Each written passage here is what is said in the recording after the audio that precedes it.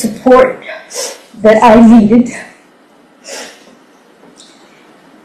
I was also faced with disbelief and judgment.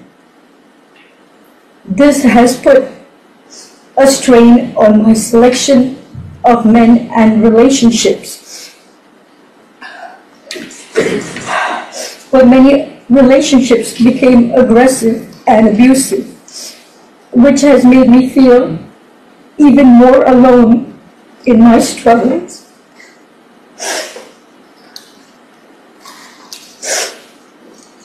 I go through spells of being distant and withdrawn that it's sometimes so hard to leave my house.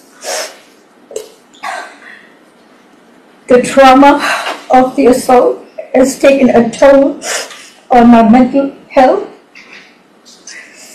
I've had PTSD, depression. Complaint is 1:CV-07-201.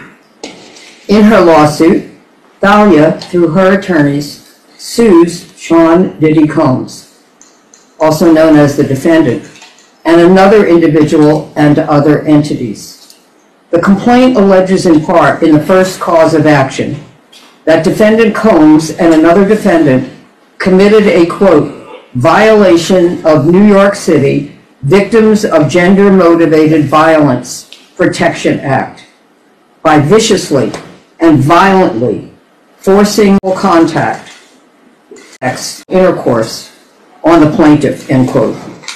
In addition, the complaint alleges in the second cause of action that defendant Combs and another defendant committed a violation of New York civil rights law, quote, section 52-B, end quote, by, quote, plaintiff and reporting it. Defendants caused plaintiff to be depicted in a video image, unclothed and with intimate body parts exposed, and engaged in conduct with another person, end quote.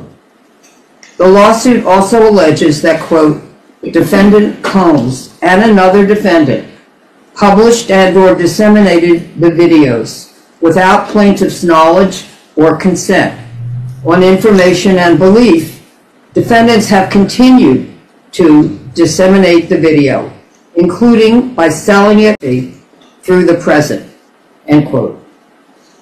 In our complaint, we ask that, quote, defendants should be ordered to account for and destroy all copies of the video that are in their actual or constructive possession, custody, or control, end quote. And that, quote, defendants should be temporarily and permanently enjoined from further disseminating or publishing any intimate videos of plaintiff, end quote.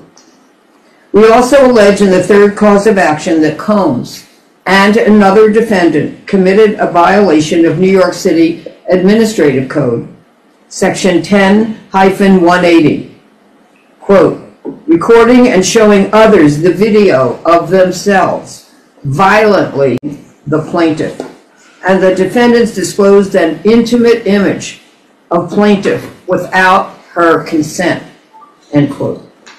As a result of these and other allegations in our complaint, we request that judgment be entered against defendants as follows. Awarding compensatory damages for all physical injuries, emotional distress, psychological harm, anxiety, humiliation, physical and emotional pain and suffering, family and social disruption, and other harm in an amount to be determined at trial. Awarding punitive damages in an amount to be determined at trial.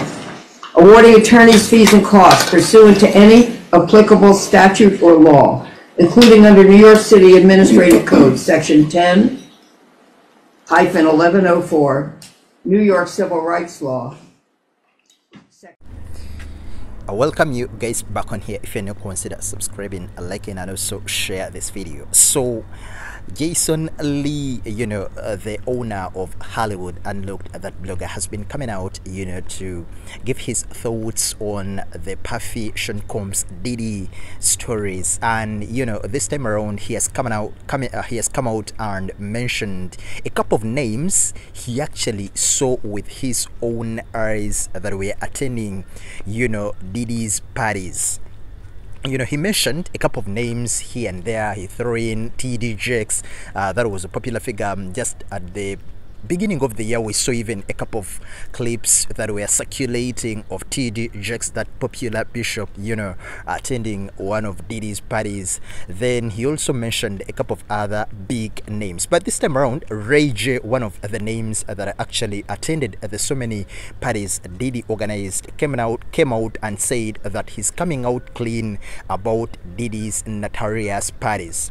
He, however, insists there is nothing to see in terms of criminal behavior, and he did not see anything, absolutely nothing that was shocking at a time ever since he attended those parties. The singer was interviewed by Chris Cuomo on the News Nation's Cuomo, and he gave a window into his decades-long relationship with Sean Combs Diddy, zeroing in on what the feds were illicit stories. Ray J told the reporter that he and other entertainers frequently, of course, attended Diddy's gatherings, yet he never saw anything related to trafficking or any other serious crimes as detailed in the federal indictment against the music mogul.